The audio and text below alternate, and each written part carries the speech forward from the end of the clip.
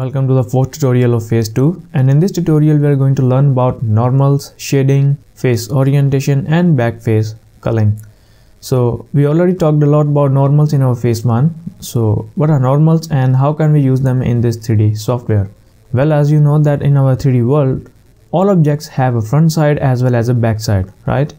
So just like that, in this 3D software, all polygons of any 3D model will have a front side as well as a back side.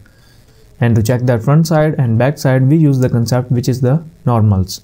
So how to check the normals in this Blender 3D? Well, as you know that we have three basic components of a 3D modeling, which is the vertex, edge and face. So you can check the normals on these three basic components individually by pressing tab on your keyboard to enter in the edit mode, and then you can simply go to the viewport overlays to check the normals on these three different basic components. You can simply check the normals in vertices. Let me increase the length of normals a little bit, just like that. And now you can see we have these blue color lines as normals of these vertices. So similarly you can also check for edges. So you can see we have normals in pink color lines, and every single vertex have three normals on itself. Do not get confused about this. Let me explain you a little bit. So you can see we have three different edges meeting over on this vertex, right? So this normal is actually the normal of this edge, and this normal belongs to this edge. Similarly, this normal belongs to this edge, and they are all contributing together to make these three normals at this vertex.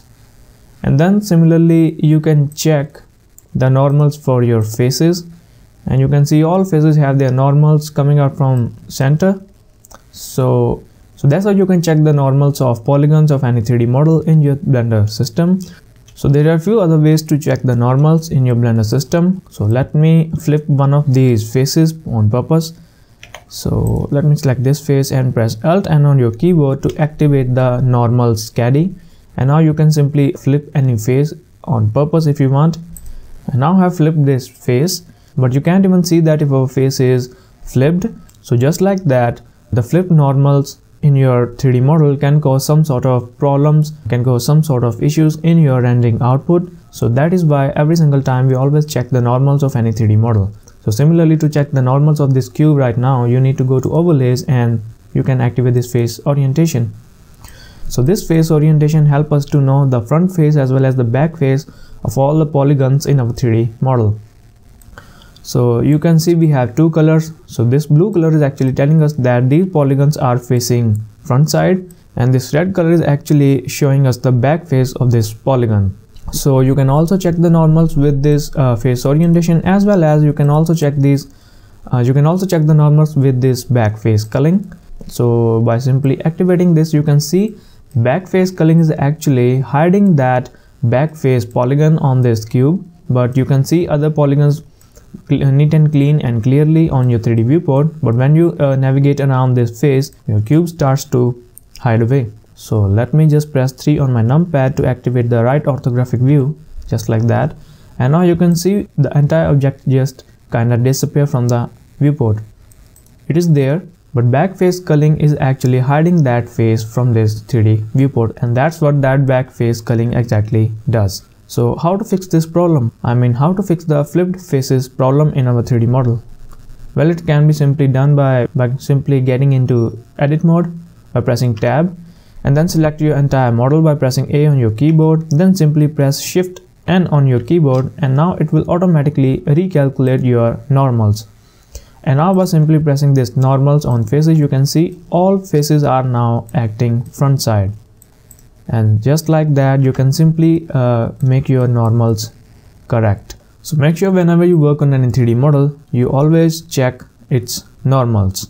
So after the concept of this normals, the next thing is shading. Shading is also actually based on normals. So let's get down to this one. So let me add another model over here, which is this cylinder.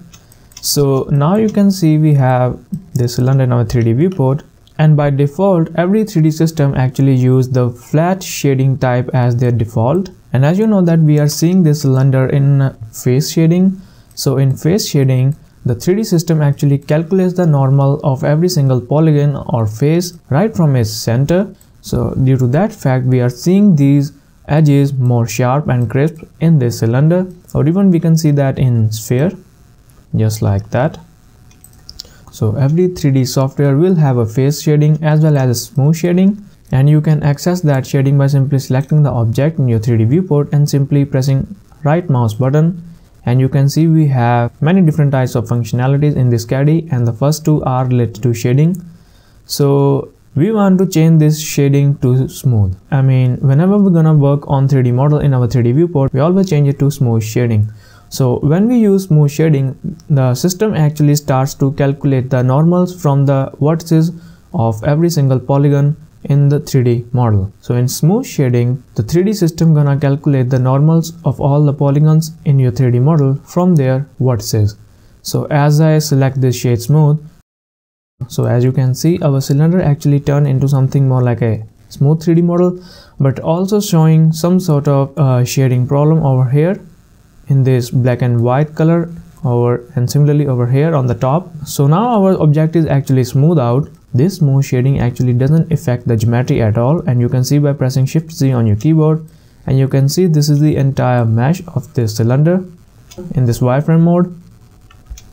Smooth shading actually now calculating the normals of these faces right from their vertices, and you can manipulate these normals shading a little bit from these object data properties over here, and simply go to normals, and then you can simply check this auto smooth to smooth out your shade smoothing in the 3D viewport, and just like that. And now you can see all those cornered faces are now gone, and this cylinder is looking more smooth from the center.